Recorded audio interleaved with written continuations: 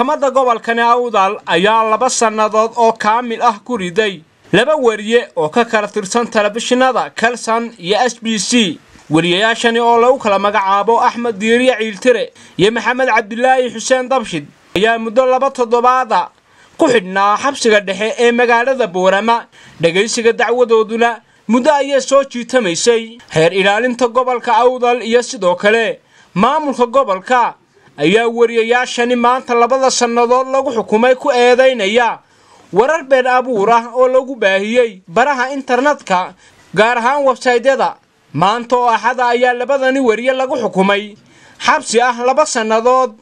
hase yeeshee waxa isagu ku doodaya in ay sharci darro tahay xukunkani. qareenkii u doodayay labadani wariye isla mar ahaantaasina waxa uu sheegay in ay rafcaan ka qaadanayaan xukunkani, waxaana uu warbaahinta kula hadlay aafaafka hore ee goobtii uu xukunku ka dhacay. waxaa lagu dhawaaqay xukunkii labadii suxufi ee Axmed Diiriye Ciiltire iyo Maxamed Xuseen Cabdilaahi Dabshid oo aan qareen u ahaa.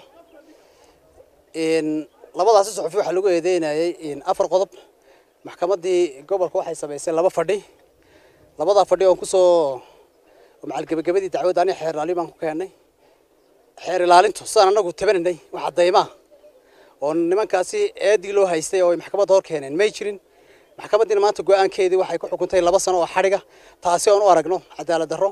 ambiil waan u qaadnay, waxaanan cabashadeeda iyo tabashadeeda xukunka hore waxaan ku tabanaan ku sheegan doonaa maxkamadda rafcaanka ee gobolka Awdal. si kastaba ha ahaatee warbaahinta ayaa inta badan la kulma tacadiyo kala duwan, balse xukunkan lagu riday labadan wariye ayaa ku soo aadaya xilli lagu jiro sanadka 2018. waana wariyeyaashii ugu horreeyay ee ka tirsan warbaahinta Somaliland ee xukun intaas oo kale lagu xukumo, balse waxa laga warsugayaa in rabcaanka uu qaatay qareenka u doodaya wariyeyaashan uu dhaqan galo ama labadaas sano ay xabsigaasi ku jiraan.